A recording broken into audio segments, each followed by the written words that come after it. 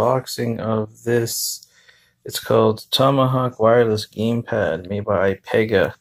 This is the packaging it comes in. I got this on Amazon. I'll try and put a description to it in the video. Some pretty shitty packaging, to tell you the truth. Let's open this biatch up. So, I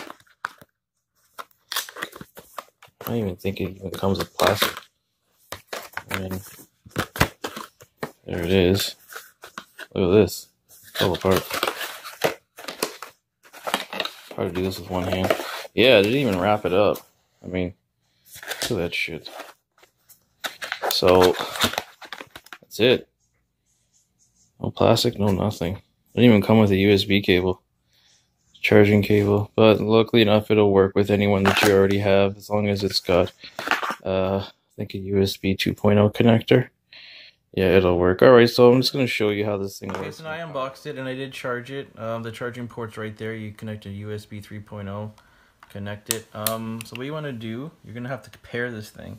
First thing you want to do is you're going to hold down this home button and this other button, what's called, it says Android.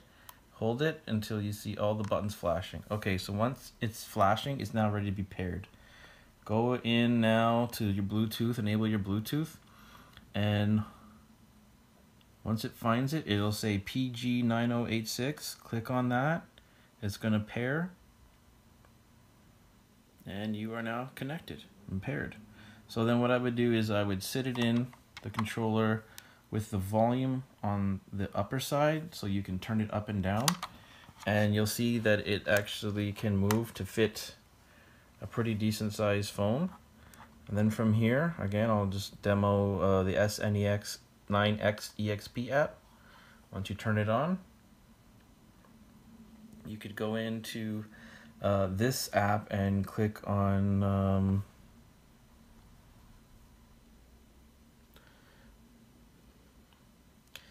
the neat thing is Gamepad input and auto detect.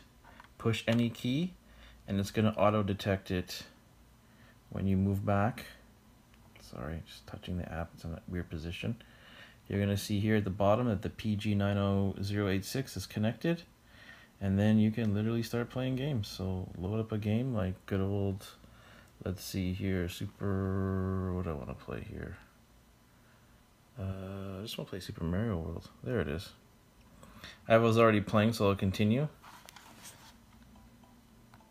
And you'll see it's responding.